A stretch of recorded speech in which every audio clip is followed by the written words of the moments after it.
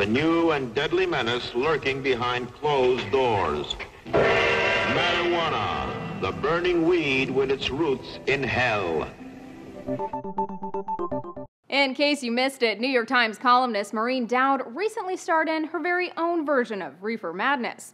To get a feel for Colorado's legal pot scene, Dowd traveled to Denver, and as part of her research, the Pulitzer Prize winner decided to sample some edible marijuana for herself. For her first foray into marijuana-infused edibles, she settled on a weed caramel chocolate candy bar. Dowd then holed up in a hotel room, nibbled on the pot-laced candy, and waited for the results.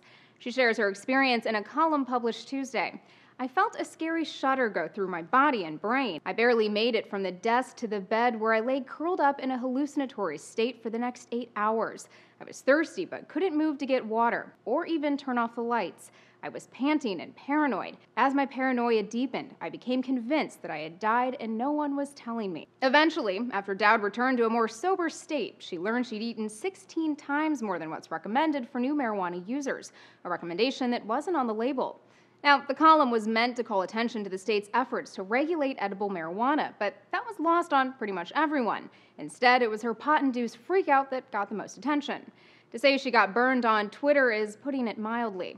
Comedy Central tweeted, "Maureen Dowd curled up in a hallucinatory state after eating pot candy. Funny, that's what most people do after reading Maureen Dowd." From Circa's Anthony DeRosa, "Honestly, I assumed Dowd was always curled up in a hallucinatory state while writing her columns." The general sentiment seemed to be, "I really want to get high with Maureen Dowd," said no one ever. All that merciless mockery aside, a Washington Post blogger says, to be fair, Dowd makes a good point.